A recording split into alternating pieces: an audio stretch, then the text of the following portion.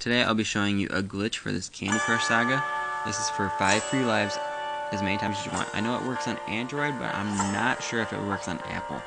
As you can see, mine is at 0 right now, and let's begin.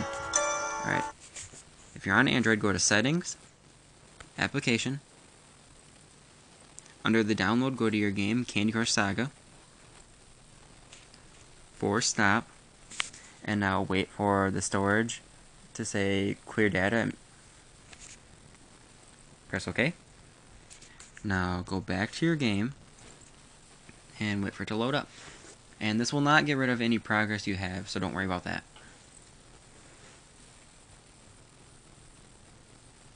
Right, connect to your Facebook.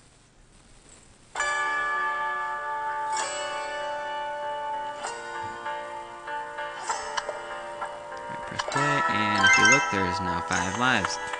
Alright, hope you enjoyed this. If you liked it, like, subscribe, and tell your friends before it gets patched. Alright, see you later.